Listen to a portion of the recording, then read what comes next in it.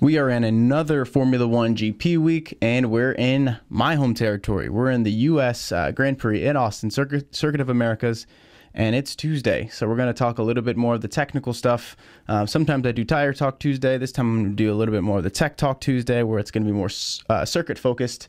But let's get straight into it. So I am still waiting for a comprehensive report of the actual teams and the boots they're bringing. So I don't actually have that fully yet in terms of getting back, hearing back from a couple people and some official sources. So we're going to go through the circuit, a little bit more of the circuit analysis. I wish Pirelli did this more. So I kind of put it on my own scale and kind of made a little circle graph, and I've updated my camera encoder too, so I'm kind of trying to be careful with how many programs I have because it's on 4K right now. So let me know if you guys can tell the difference or it's preferable. And if you're new to the channel, make sure to like and make sure to subscribe more than anything so you get these updates and alerts. So let's get technical. We are at the Circuit of Americas. This happens to be one of my favorite circuits. It's a little bit down the middle in terms of the typical things I end up talking about on this channel. So some of the lateral loads, the downforce, and things like that. So I go through so many of these videos and have so many of these conversations. I feel like these little circle graphs should be interesting, or at least easy to follow. So and I've cross-compared these. I'm not making these up. I've compared these to the scale that Pirelli have them on too. So this is comparable to what Pirelli actually named. So I know for sure that the compounds that have been elected are C2, C3, C4, just like Mexico. And actually, just like Mexico, the other thing that the Circuit of Americas has in common this year is that they're a step up. So from the Hypersoft, Supersoft, you remember last year, I think Kimi won on I put it in this blog, but Kimi won on the Supersofts one-stop strategy. So it's going to be really interesting. And anyone who found last week's boring, we'd have a conversation why it wasn't, but I actually don't think it was, honestly. I thought it was incredible what Lewis ended up doing on those white tip C2s. So we are going C2, C3, C4 a step harder than last year, if I can get around to saying that. So that's what Mexico has in common with the U.S. Grand Prix. The U.S. Grand Prix was on the softer compound. So this year, Pirelli went with the harder compounds, and they noted everything that occurred. I didn't end up making any content about this, but they also noted that the F1 tire, whatever little infographic, the visual is bogus. It's basically out the window. So don't follow that. Just a warning.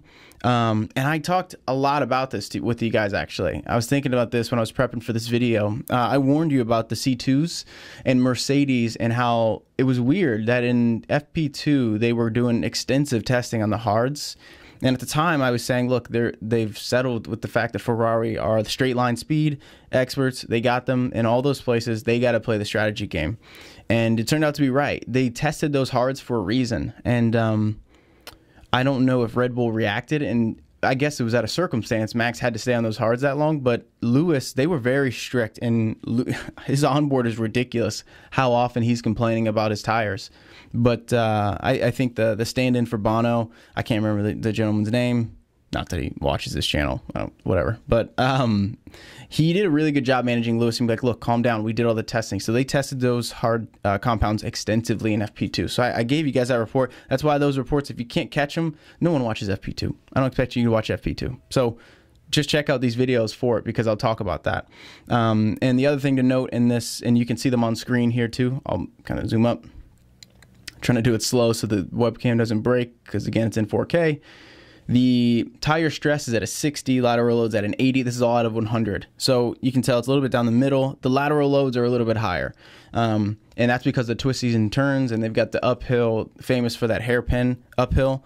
So the downforce is pretty normal. Asphalt is definitely low on the lower end, and the asphalt, that's the grip, but the abrasion's a little bit higher. That's because of the lateral loads are a little bit higher. And the downforce is down the middle to slightly higher. But the thing I want to note is if you can catch FP1 and you're kind of a tire nerd like me, or you're interested in pace and things like you don't have to be a self-loathing tire nerd, but if you are sick of F1 being quote unquote boring, it has a lot to do with the tire, of course, but make sure to check out FP1 this year because they are testing the 2020 compounds. So in FP1 and FP2 Friday alone, they're going to be testing those compounds. So check that out. I'm going to be doing a pretty extensive analysis of that, and you'll a lot of people are on, obviously, roles reversed. a lot of people making content in F1 are not going to be able to update as quick because they're so everyone in London and BST is 5 hours, so it's gonna be pretty late for some of those guys. But when it's early in the morning, you don't see me complaining. I'm maybe a little cranky, but yeah, I got the quote here from Mario Sola too. But check out FP1 and FP2. I'll make sure to have those updates, and I'll give you kind of how the 2020 tire compounds went. They did Barcelona, so this is just one of the they've always planned for this, so it's not like new. But yeah, so the circuit itself, I think they're officially saying, and I actually haven't found this, but I think they're officially going to say that a long stent, harder compound one stopper is going to win, and that's exactly what won last year for Kimi. Now here's where it gets really interesting. They want to step up, and we just saw what happened in Mexico where they're going on 60 laps, 66 laps. Lewis set a purple on lap like 61 on hards.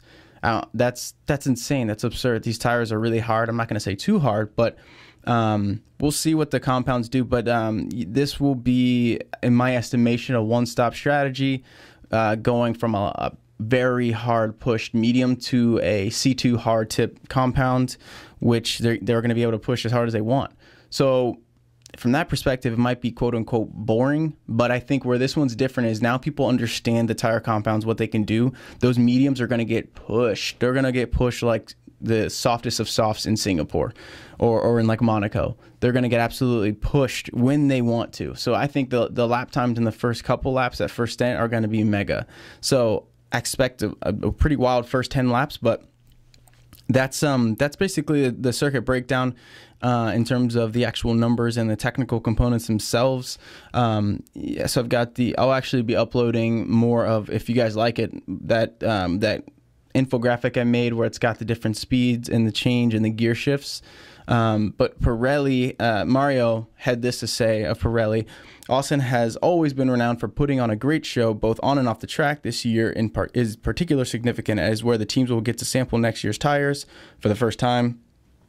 I've talked about this. So the 2020 C4 soft compounds, this of course is just the initial taste of the 2020 C4 soft compounds before teams get a test the full homologated range of next year's tires at the 2-day test in December following the Abu Dhabi Grand Prix. Yeah, so that's basically, he goes through on and talks about the tires, but that is the circuit breakdown. You got a 60 in the tire stress. The rating I got on it, the lateral loads at an 80 out of 100, asphalt grip at a 40, and so 60 for asphalt abrasion and 60 for downforce. But this video is meant to just give you more of like a, get you going, get you in the F1 mindset, and so there's no surprises. So from a technical perspective, like I said, they're going to be testing the 2020 P0 tires in FP1 and FP2. Expect probably a pretty aggressive one-stop strategy, pushing on these hard tip C2s. And then other than that, I'll make sure to bring you some more updates. We'll have the actual tire breakdowns. I probably won't make a video about it. I'll just post on the blog. You can see the blog in the description section. Make sure to subscribe to have a wide range of content. This one's a little bit more boring for some people, interesting for others. So I'm just going to make it either way. So I'll see you guys soon. If you have any requests for any type of content, let me know, and it's yours. Talk soon, guys. Thanks a lot.